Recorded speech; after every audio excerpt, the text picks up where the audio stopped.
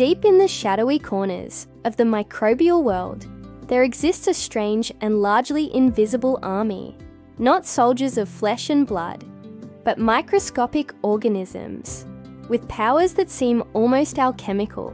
They thrive in places humans would consider inhospitable, abandoned mines, toxic wastewater, or even within the crusted layers of automotive junkyards.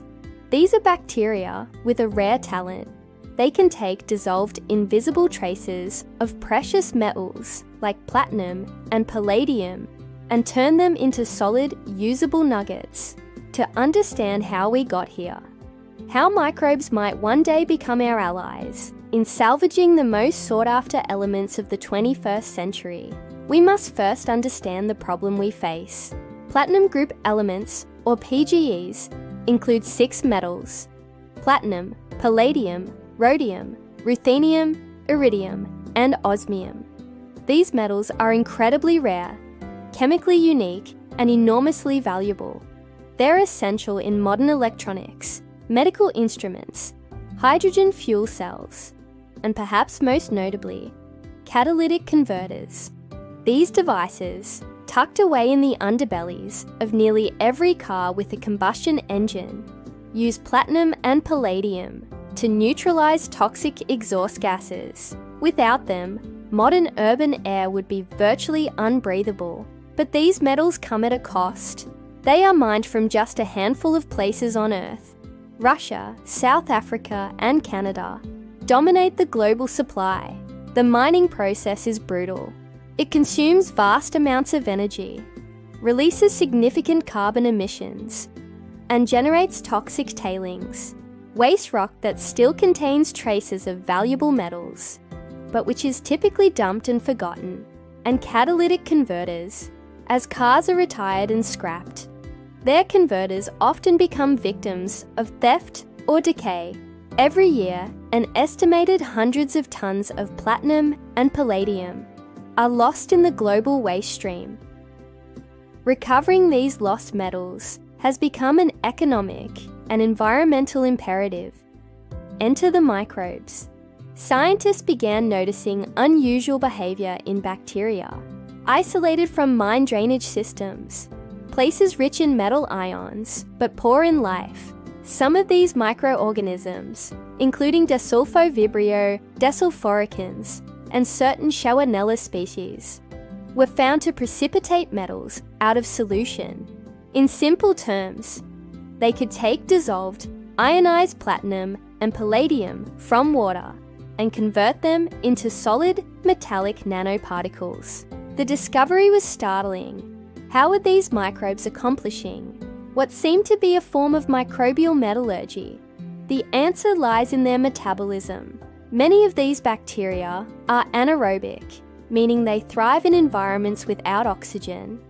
Instead of oxygen, they use metals as final electron acceptors in their metabolic process. When they encounter dissolved platinum or palladium ions, often toxic to most life forms, they reduce them using electrons from their metabolic pathways, transforming them into inert, solid forms. These tiny metal particles precipitate either outside the cell wall or within the periplasmic space between cell membranes. This isn't just a chemical curiosity, it's a potentially revolutionary technique. It means that bacteria could be harnessed to scavenge precious metals from low concentration sources that are economically unfeasible to mine using conventional methods. Take catalytic converters. They contain just a few grams of platinum or palladium each, but with millions scrapped annually, the potential recovery is enormous. Traditional recycling methods involve smelting and leaching, high temperature, acid-intensive processes that are expensive and polluting. But with the right microbial cultures, we could simply dissolve the metal-containing material, feed it to a bacterial bioreactor, and allow the microbes to do the hard work. And it's not just theory. Pilot studies have demonstrated this concept in action. At the University of Birmingham, researchers have used Desulfovibrio strains to recover palladium from spent catalysts, achieving over 90% recovery rates. They showed that the bacteria not only recover the metal, but form nanoparticles that can be reused directly in industrial catalytic processes. These so-called biogenic nanoparticles may even be superior in some cases, due to their unique surface properties and lower tendency to aggregate. Meanwhile, researchers at the University of Tokyo have explored genetically engineering bacteria to enhance their metal-reducing capabilities. By tweaking certain genes, they've created strains that are more efficient, more selective, and more resilient in the harsh chemical environments typically found in mine waste or e-waste recycling streams. But perhaps the most ambitious vision is bioremediation of mine tailings. Across the world, enormous piles of waste rock lie abandoned after mining operations have ceased. These tailings often contain trace amounts of valuable metals, too little to justify traditional recovery, but not too little for bacteria.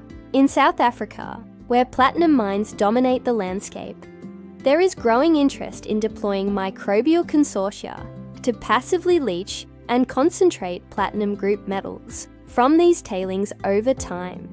Think of it, giant fields seeded not with crops, but with microscopic workers quietly chipping away at waste rock, concentrating rare metals for later harvesting, all while detoxifying the landscape.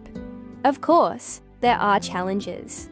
These systems must be carefully controlled. Temperature, pH, and nutrient supply all affect microbial performance. The presence of other toxic metals, such as arsenic or mercury, can inhibit bacterial activity, and scaling up from the lab to industrial volumes remains a major hurdle, yet the promise is too great to ignore. Imagine a closed-loop system. Cars are dismantled, their converters fed into a gentle, aqueous solution, bacteria are added, and over several days or weeks, they convert dissolved palladium and platinum into solid nanoparticles. The metal is filtered out, the bacteria are recycled, and the precious elements are returned to industry. No smoke, no fire, no acid. The economic implications are huge, with the price of palladium sometimes exceeding that of gold. Even small recovery percentages yield significant profits, and the environmental benefits, reduced mining, less toxic waste, cleaner air, are incalculable. But perhaps the most profound implication is philosophical. For centuries, humans have dreamed of alchemy, of turning base matter into something precious. And now, through the power of evolution and microbial metabolism, nature has handed us a solution. Not gold from lead, but platinum from poison, palladium from waste. An ancient dream, reborn not in the furnace, but in the petri dish. The future of metal recovery may lie not in deeper mines or harsher chemicals, but in harnessing the quiet, invisible genius of life itself. And in the end, the greatest treasures may not be buried in the earth, but cultivated in the lab, grown like crops, and whispered into being by the tiniest of organisms, working in the dark, one ion at a time.